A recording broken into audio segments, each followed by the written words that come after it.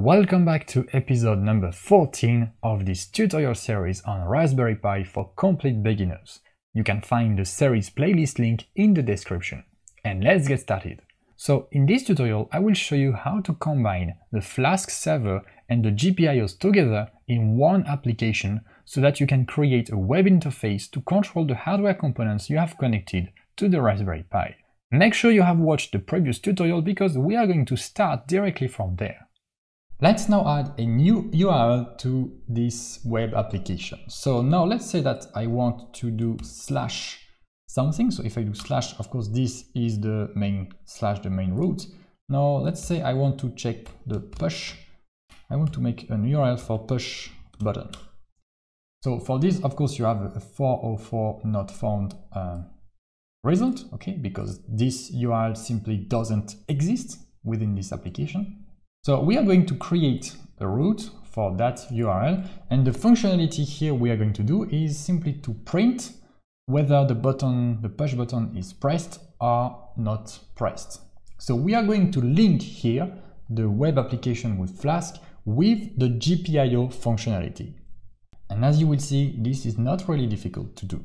So here, the formula is kind of always the same, at app.root, and then I will provide the root, and the root will be push button. So don't use spaces if you want to make multiple words, okay, in a root. The best way to do it is to use dash, okay, dashes everywhere. Let's name that function push button, so this time with an underscore. The name of the function doesn't really matter, okay? It doesn't need to be the same as the URL. It can be anything, just make something that is meaningful. So actually, instead of push button, we could do check push button state. And let's just return an empty string for now. I'm going also to remove the port. So we keep the default port. Okay, so now let's just run that web server. I'm going back to here. I have to put 5,000 and it works. Okay, so we don't have anything on the screen because the string is empty, okay, but it works. We have the 200 result here, okay.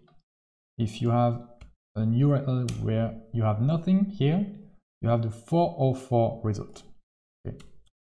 Now we have a root and we can get access to it from the web browser. So let's make something with that. So I'm going now to initialize the GPIOs. Okay, so import rpi.gpio as GPIO. So I can set up GPIOs before or after this. This doesn't matter here.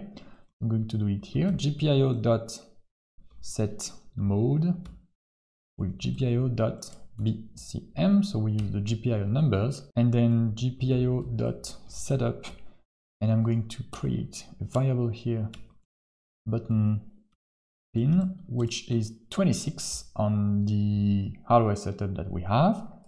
So button pin GPIO in. Great, so the button is initialized, and now I'm going to do if GPIO.input with the button pin, if it is equal to GPIO.high, which means that the button is pressed, I'm going to add one indentation here and return button is pressed. Now if the button is not pressed, I'm going to return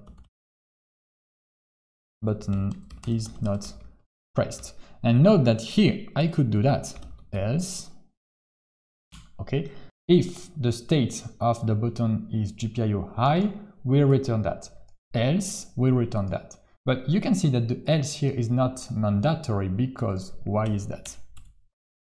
Because when we do return, then we just return and we exit the function, so everything after that will not be executed. So if the button is pressed, we directly return that. And if we go to line 18, it means that the condition here was false. So basically, when you just want to check something and return, then you don't need the else, okay, because the else is kind of implied here. So if button is pressed, we return from line 17 with that text.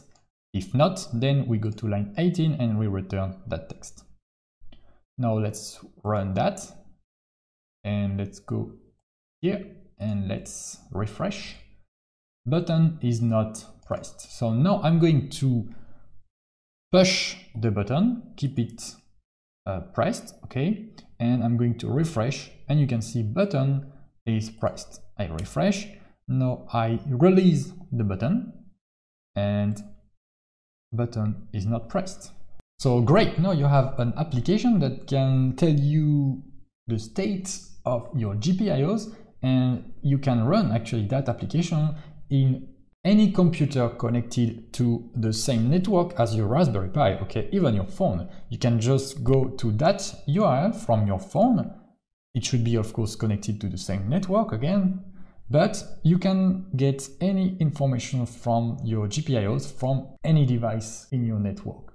Alright, that's the end of this episode. If you found it useful, you will definitely like my full complete course on Raspberry Pi named Raspberry Pi for Beginners. This course contains 10 hours of hands-on video lessons. You can find the link in the description. Thank you for watching, see you in the course or in the next tutorial of the series.